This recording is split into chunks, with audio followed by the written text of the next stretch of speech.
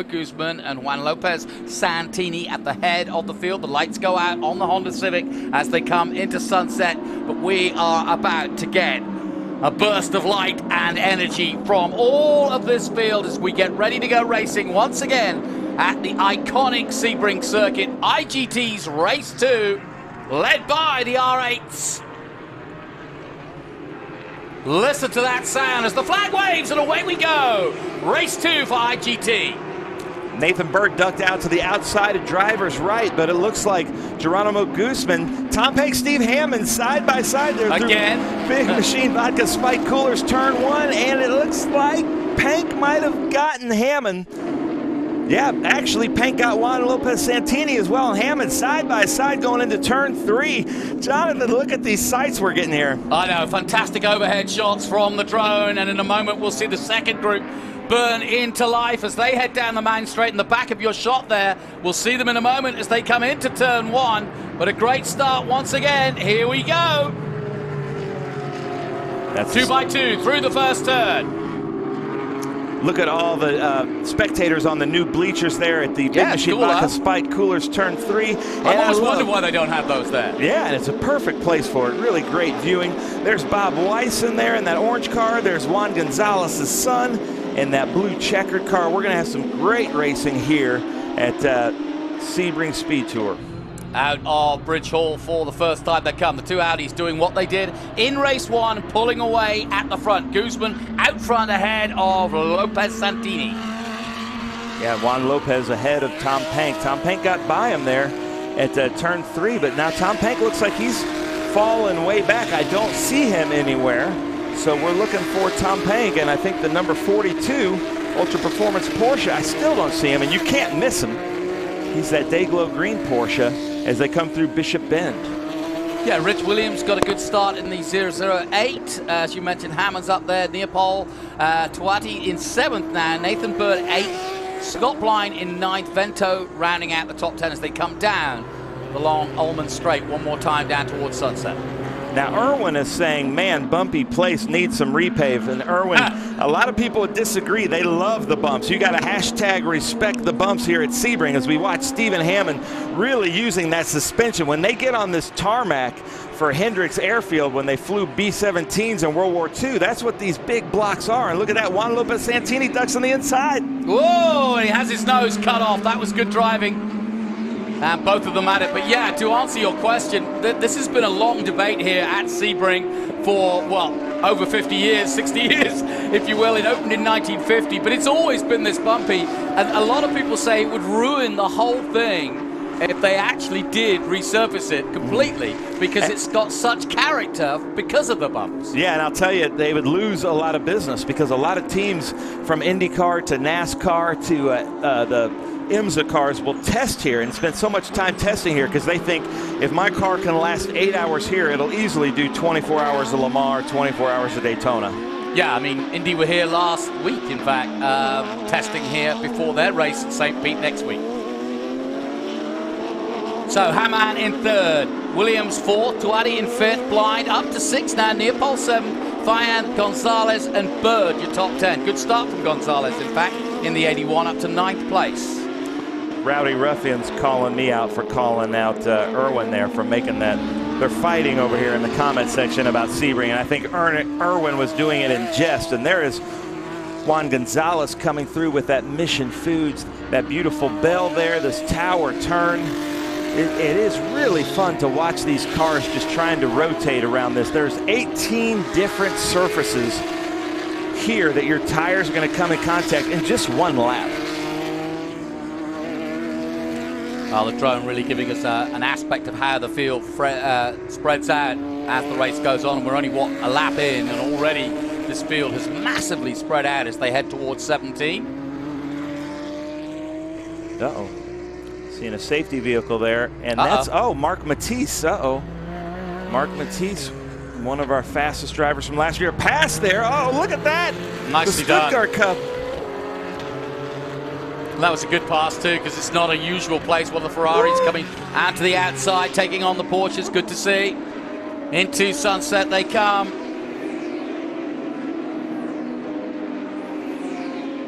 Man, International GT not disappointing here at the Sebring Speed Tour. 2 fantastic races.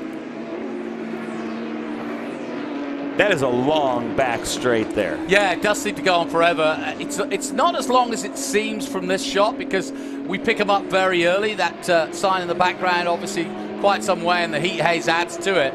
But they're down it in, what, 2 or 3 seconds? Yeah, there's our Colin Cohen there in our Maranello Cup Norwood Auto Italia out of Dallas, Texas area. He's one of the OGs in International GT, so it's great to have Colin Cohen here.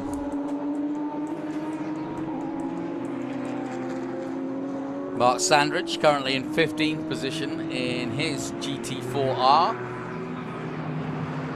I'm getting roasted everywhere in these comments, Jonathan. I love it. What are they saying? Oh, Rowdy Ruffians making fun of me for a bad call. Whoa! Somebody went onto the dust of dirt. You can just see it from the drone there, but recovers well out of the exit of 1. Well, we'll put all those comments to rest now because we have an adult in the room. Ken Fegler. Not really, but he's a little. Okay, if we're 12, he's 13.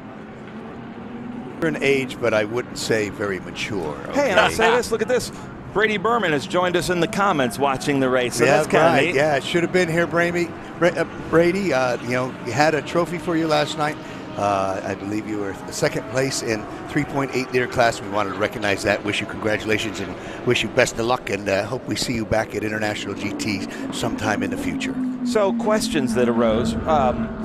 Geronimo Guzman, who I thought in the first race finished second behind Juan Lopez, but he started ahead of him. What's happening there? The way our program works is that qualifying's our best and look qualifying at this, though, session. Sorry to interrupt you, but Juan Lopez Santini ducking inside, ducking outside, all over his teammates' mirrors. This is great. So no team orders here, is there? No, that's it. Having good fun. But the way it goes is qualifying, best qualifying session of the 2 that we do qualifies you for race 1 and the Enduro. All right, the wild card in the deal is the fastest time from race 1, gives you your grid position for race 2. That's why. So, you know, we just look at it and say, look, if you have a bad race 1, it doesn't ruin your whole weekend. And we're not going back to 1 qualifying. You know, you only got to get 1 good lap in, and even if you DNF, that lap counts and puts you in a decent grid position for race 2. So hard onto the brakes, into the bridge hull Bennett, turn 7, trying to get those cars to rotate. Those Audi R8s are just so well balanced. We've had some questions. How many Audi R8s would it take for you to make a class for these cars? 4. 4. All right, so just 2 more. Yeah, exactly. All right, Ben, we're up. Yeah, you guys Team are ready? Sissel. You guys are ready? Yeah, well, as you know, and he may be ready to switch, Tom Pank has 2 of them sitting, and he usually has 1 sitting in the trailer. So, who knows? We might see Tom join the fray at some point. And Reg Williams, he kind of comes in and out and does the events that he likes to do, but a really fast driver. Tell everybody about Reg Williams. Yeah, he joins us. His home track is VIR. And, he goes back to doctoring in his, eye doctoring in his real life. But, quick driver, great job with Goldcrest. We have a number of cars from Goldcrest here prepped, and, really quick, good car, and is usually in the top 5. All right, so it looks like Juan Lopez Santini still behind Geronimo Guzman, followed by Stephen Hammond, and another great battle between Steve Hammond and Reg Williams. Not sure what happened to Tom Pank there. Tom Pank, for a while, took over Juan Lopez Santini at turn 3, and then we didn't see him anymore. I wonder if, Tom complained about very high engine temps, oil temps after race 1. As a matter of fact, that's why he eased out just a little bit, which gave the advantage to Stephen Hammond. And I wonder if that problem and that high oil temp really didn't rear its ugly head. So, that could have been, so not a total surprise. Now, Rowdy Ruffian is saying, hold on, the second is a 2019 Evo. So on my timing and scoring sheet, Geronimo's in a 2015 Audi R8 LMS GT3 Evo, and Juan Lopez Santini's in a 2016 Audi R8 LMS GT3. Yeah. So I'm sure there's people on here in the comment section that can clear that up for us. And of course, a legitimate question you're going to ask is, what's the difference? And I haven't a freaking clue. All right, I'm a marketing guy. Thanks for your honesty, Ken. Yeah, thank you. There you go. I could make it up, which I usually have done, but I won't this time. I'm going to leave it to my technical people. Yeah, or maybe some people in the comment sections know what that is, but that's for Zitza to decide, right? Yeah, right, yeah. So David Tuwati there. There's Leopold. And Bob Neopol is in a GT4R 2016. Having a great race with David Tuwati. Were you asking about Tom Pank earlier? Yeah, I don't know what's happened to him. He's down in 51st place. Yeah, he's pulled off. Yeah, he's pulled off. Yeah, and Mark he only got a couple off. laps in, and he pulled off somewhere along on the track. Okay, our camera guys, if you're listening, they'd like to see the rear end of these Audis so they can tell what kind of cars they are there. Yeah. As we look, Mark Sandrich, another one of our OGs, is back with us in International GT. So cool to see him with Joe Party Vardy and Owen Trinkler. Never say never. They keep coming back.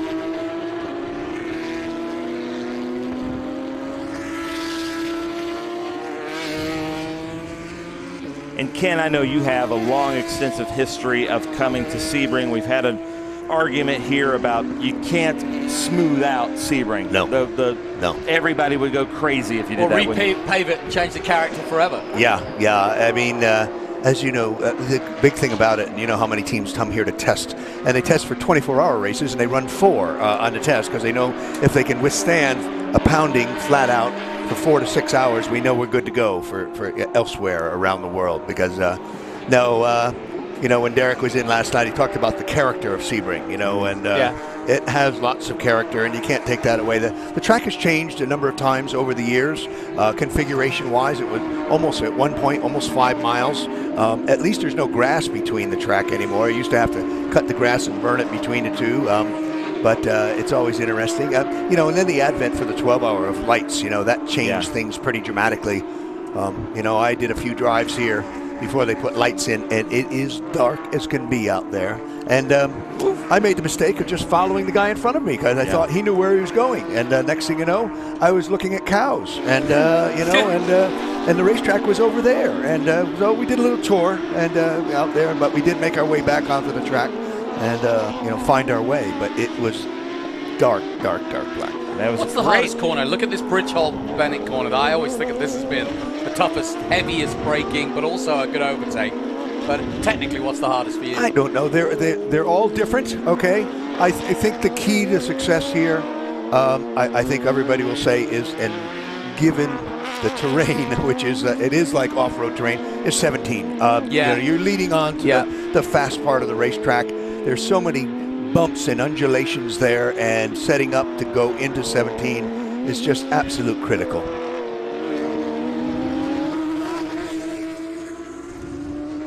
So we're over the halfway point now in this second IGT race. Guzman and Santini continuing to lead, and the exhibition class pulling well ahead of the regulars.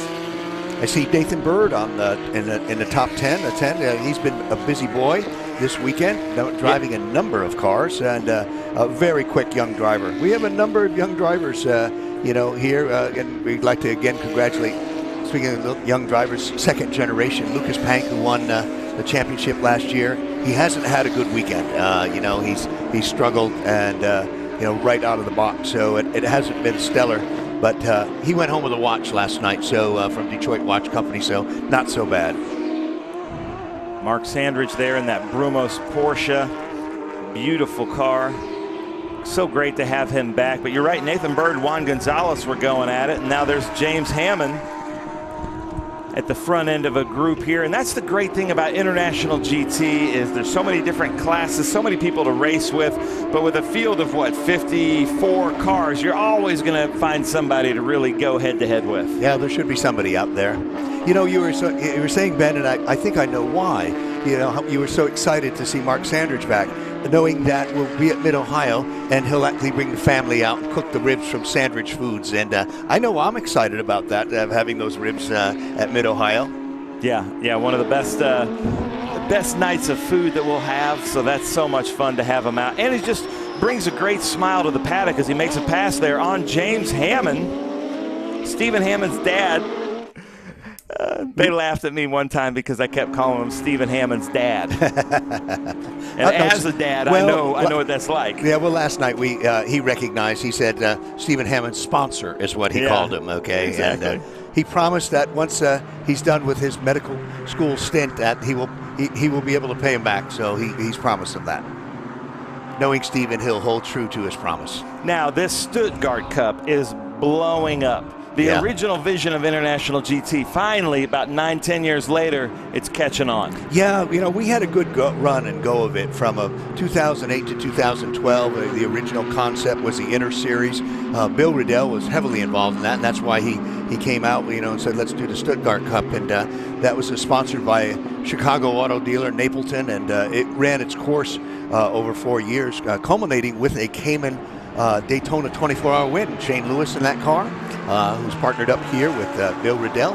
And so, that, you know, with a Daytona win, it was kind of like, what else could we do? So at that, and it just kind of went on the vine. But, you know, it was in 2008 when we brought that to Porsche, did not want to see the Cayman as a race car. Their race car was a 911, didn't want to know anything about, you know, the Cayman being a race car. But at the time, it was not selling that well, and they were very happy to sell 70 cars, as you can imagine, that were turned into race cars. So quietly, it took note and took feel. And they looked at it, and it's such a great platform. And you know, there's a Porsche series with Caymans now, you know, a number of them, and so, you know, it's really a great way to go. You know, a little easier car to drive than the 911 based cars, but still lots of fun. And speaking of Juan Lopez Santini, another one of our OGs has joined us in the comments. Rob Blake says, hi, Ken and Ben. Rob Blake, we miss having you out here, but you know that you're doing well when we've got 54 cars on track and we still have drivers at home watching. That's great. Fantastic. Good to hear from you, Rob. Hope to see you back soon. You know, I'm sure it's not easy for you to sit there as a spectator and watch these guys, especially when there's such good competition throughout the field and knowing that you could be one of them. But sometimes, you know, with business, this has to take a back seat, so we understand, but just love when they come back and race with us whenever they can. Yeah, and we've seen that numerous times. Mark Sanders is one. Mark said, I needed to go back as much as his sons and his family take care of the major part of the business. He still needed to be involved and needed to go back. And said, I remember one time during the COVID thing, I said, "How you doing, Mark?" He says, "Great. I'm out in the." He says, "I'm out on the floor making potato salad." He said, "That's what I'm doing." You know, so. You know, you do what you have to do when you own your own business. That's what the entrepreneurial spirit is about. You know, sometimes there's nothing to say that's not my job. Well, there is Juan Lopez Santini getting the best of Geronimo Guzman, now leading in that exhibition class of the Audi R8s. As they come into the Bridge Hall Bennett turn 7, trying to get those Porsches to rotate. Here comes Juan Lopez Santini in that Audi, but he's got to be very aware of the fact that there's a great Stuttgart Cup battle happening just ahead of him, and he's probably not going to do anything until he knows that they can see him. Yeah, certainly throughout sports car racing, that's the challenge, dealing with traffic and playing the chess game, you know, and really that's what it should be. It's not rock'em sock'em robots, it's chess, and it's a thinking man's game of when the opportunity and setting up the opportunity to make a pass. Even if the car is only a few miles per hour slower, the cornering speeds can be very similar, and that's the difficult part. Great shots of the cars coming down this basically 3/4 of a mile long straightaway into Mission Foods turn 17. And basically it's just a horseshoe that goes all the way around, and if the camera person will pan over, you'll see a little blue dot under the bridge that was put there by Jim Pace, our good friend Jim Pace, with spray paint for Skippy Barber Racing School, and he says that's the smoothest way around. It's not the best apex, but that's the smoothest way under that bridge, and I've got video of cars basically getting airborne going over those bumps. So as we pan here, look up on the bridge, you're going to see a blue dot, and that is supposed to be the fastest way right there. Perfect. It is, yeah. There you go. Thank you, camera people. I love it.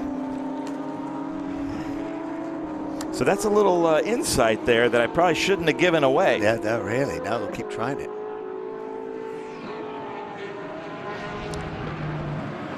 So Rob Blake, let's hear from you. Is this hurting your feelings a little bit, or do you like watching your friend Juan Lopez Santini leading the group here at Sebring International Raceway?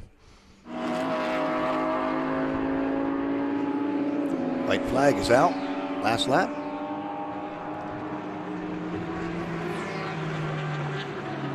Well, Ken, I gotta say, 2 fantastic international GT races here at the Sebring Speed Tour. Huge field of cars. The growth is unbelievable. I know someday we need to be making a documentary on how in the world did you and Bill Riddell and Julie do it, but it's been unbelievable to see and see the growth. And just, I love, it seems like last night at the banquet, nobody are friends. They're all family. It's just a different like atmosphere in the international GT paddock, that they're fierce competitors, but there's like a family vibe to it. Yeah, and you know, we've tried to promote that. You know, you hear us say it numerous times, and you know, this isn't for everyone. If it's not, you know, there are people that want, you know, a little more racing with more of an edge. Okay, and that's not us. You know, we have good racing, but I'm not saying we're the edgiest racing, you know, out there. And you know, our goal is that they all go home in one piece, you know, and rubbin' ain't racing and all that you hear. But we're very thankful because it does put on a good show, and these guys are driving hard. And I've had there's a couple of drivers here that have said to me, he said, I'm just gonna run on the SBRA side this weekend, Ken. He said, because your guys are so fast. He said, you know, they're good drivers. They said nothing wrong. He said, but you know, I'm just gonna take it easy and you know, not enter, but I'll be back. So it's all good. You know, as I said, we look for good drivers. I'm very happy they have professional coaches. They take it seriously. They're trying to. Let me interrupt you because it looks like we're coming around. Juan Lopez Santini, 2 in a row for him, followed by Geronimo Guzman. But yeah, like Pippa Man. Yeah. You know, she's out there in the paddock coaching. I saw Guy Cosmo in the paddock. You've got Lewis is here. Owen Trinkler. Shane Lewis. So you've got some huge names out there coaching some of these drivers. Spencer Pompelli. And while we got a moment, I'd like to thank our new sponsors, Fixie Wheels, who came on last year, is back with us this year. Detroit Watch Company, as I mentioned, really happy to have them. The Renault Group who's sponsoring and giving away that trip to Sheraton, Costa Rica, for our winners. Fantastic to have them. Plus Stand 21, you know, the premier safety equipment company in the world. Very happy to have them. And our regulars, you know, Sunoco Race Fuels, Interlaken, Pirelli, Mission Foods, Speedcom Communications, you know, all a great group. And, you know, the good news is, as you know, we've had many of them since the beginning, since 10 years, and they've stayed with us, and we're very happy to have that. Well, that is awesome. As you see a helicopter fly over, and beautiful days here at Sebring International Raceway. I hope that helicopter was aware of our drone. And here are the results. So Juan Lopez Santini in first, Geronimo Guzman second, Stephen Hammond, another great run for him in battle with Reg Williams, Bob Neopol, David Tuati just letting Stephen Hammond walk all over him today. TLM Racing, followed by Scott Blind in seventh. Juan Fayen doing really well in a Porsche. It seems like he's just wanting to drive a little bit of everything. Maybe another championship in his future. He won the Maranello Cup in kind of a gimme, so to speak, because a lot of competition there. We'd love to have more Ferraris out here running, but nonetheless, he won the championship fair and square, so now he's in the Mission Foods GT3 Cup and see what he can do. Yeah, and then Nathan Bird, great showing for Nathan Bird, and then David Harrington rounds it out. So ladies and gentlemen, that does it for this, but stay tuned because we're going to have Group 10 GT up next at the Sebring Speed Tour.